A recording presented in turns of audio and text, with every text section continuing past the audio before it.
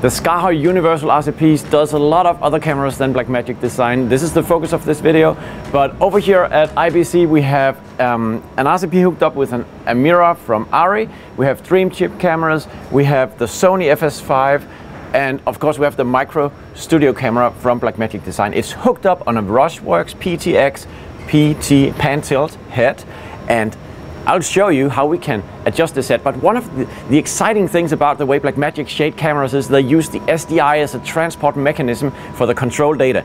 And at the booth we did something slightly crazy, which is, and come with me over here, you'll see here we have the SDI-GPI Link box. We have taken these two dome buttons and attached to the box, and they will inject tally signals on the SDI wire going out of this box. So when I press this button, you'll see the camera in the corner has red tally. And when I release it, it's white again. When I press the green button, I have green tally.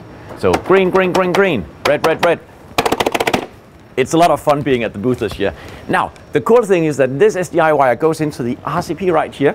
And in the RCP, we are enhancing the signal, or we are adding the pan tilt commands. So you can see from this joystick keypad found on the RCP, we can actually move the camera, we can tilt down, tilt up, and all these things.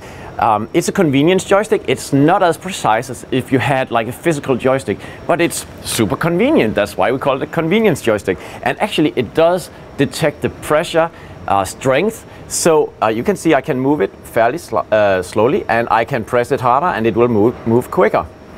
So out of the RCP, we sent the signal into the Inline 10 that has been enhanced with the SDI option.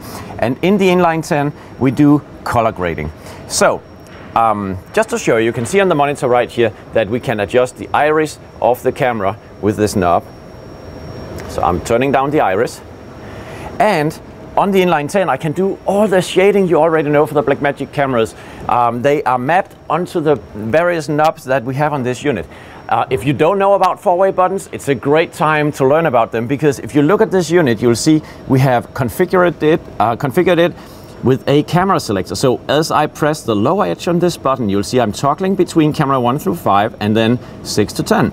If I press the upper edge of the button, you'll see that I'm cycling my menu options. So I press repeatedly, and I have configured 3 different sets of parameters. In this case, hue, contrast, saturation, white balance of the camera. Here we are at iris, lift Y, which is master black, shutter speed, sensor gain, and finally we have gamma Y, RG, and B. And you can see now I'm pulling some of the red out of the signal. I'm adding some green right here from this little box. So this RCP is super for field use because of the size. On the back you have 1/4 inch thread, so you can mount it on almost any type of a clamp if you want to put it on a tripod and so forth. And of course, from this unit, the SDI cable goes into the Rushworks PTZ head to control the camera.